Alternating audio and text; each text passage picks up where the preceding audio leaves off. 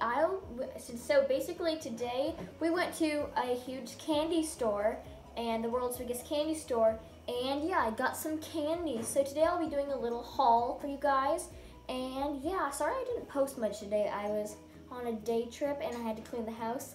Well, I had to help clean the house, so yeah.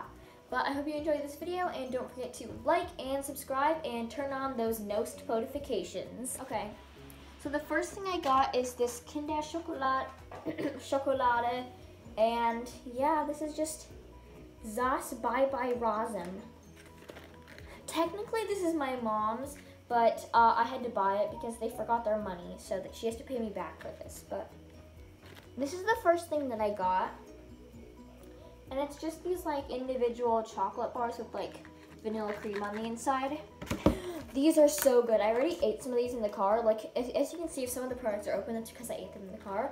These are these Sanders Fine Chocolates Snow Nuts. And these are literally just like these little like rounds with like coconut on the inside with dark chocolate. And they have this little thingy, and they have this like cool little padding thing on the bottom, and that I tried to figure out what it was. I thought it was a bag, but it's not. Like, look. So that's the second item that I got. This one is really basic. Like, as you can see, it's kind of already open. It's just this Werther's Originals caramel hard candies. This one's pretty boring, honestly, because you can just get this at the grocery store, but I love these so much. They just look like this, and I already ate like 3 of them in the car. And yeah, so ASMR. Next thing I got is this Milka caramel chocolate, and I've never actually had this, but it's a German chocolate, and they had this Rittersport like like thingy, but I didn't want to get it because it was really expensive, so I wanted to try something new and get this brand. And yeah, hopefully it's good. I'm probably gonna try it tomorrow.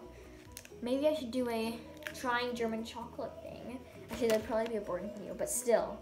And then this is the last not very interesting item. So my last thing that I got is these cream-filled wafer rolls chocolate fudge. This is actually a really big container, but a bunch of them broke. Wait, I'll just take one out of here. In the car ride, they like broke. Like, look, they're supposed to be like, they're supposed to be like that long, but this one broke, and a lot of them broke. So that's fun. And this is my favorite item. So right as we were leaving the store, I saw this, and I just had to get it. It's the TikTok Jelly Fruit. As you can see, they have like all these different flavors, and it's so cool. And yeah, I've like seen these on TikTok, and I really wanted to try them, especially since I just saw it there, and I didn't even think you could get them in the US. But yeah, I think I'm gonna just try one of these right now. So these are really difficult to eat. This one's like green apple flavored.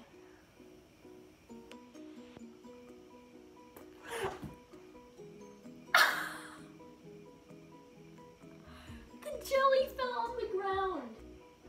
Wait, I'm just gonna film that, but here we go. It worked, but the jelly is on the floor. Wait, so I guess you just like kind of drink the juice that comes out of here.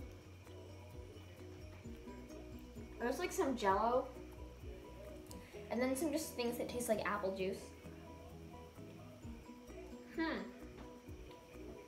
It's pretty good, actually. I used to think the outside was edible, but it's not.